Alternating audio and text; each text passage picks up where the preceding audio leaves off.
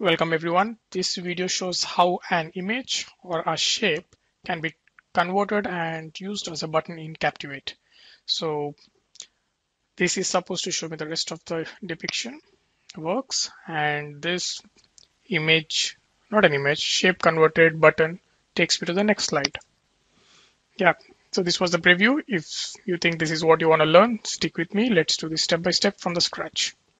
Firstly, there is a defined way to add buttons in Captivate. I hope you have already checked that out. In the menu, when you go to interactions, you've got this button, but this is not why we are here today.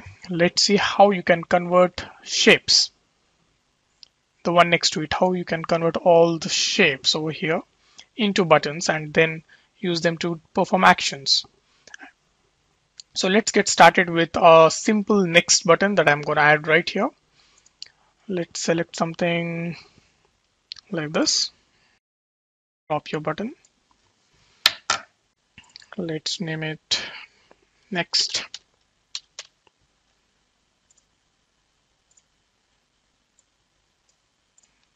Okay. All you need to do is select the shape that you want to convert into a button. And once selected, make sure that you are under properties on the right hand side. Under properties, just check the box that states use as button. Once that's checked, Captivate knows that this is no longer just a shape but a button and gives you multiple functionality options over here to assign to the button. For example, let's use this as the next button. Once clicked, takes you to the next slide. So with the button selected, click on actions, and it already states that on success, go to next slide. You can change your action. You can make Captivate do other things using a button, obviously, playing audio, jump to a specific slide. So this is one of the functionalities. Going to the next slide. Let us verify if the button works. How do you do that? Go to preview, and from this slide, let's preview from this slide. The preview is ready.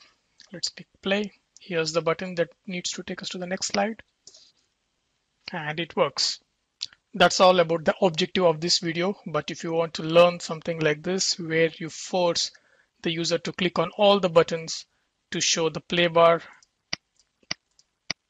like this, and much more about advanced actions in Captivate, do subscribe to the channel. I plan to release weekly e-learning specific Captivate videos. So good luck and have a nice day. Bye bye.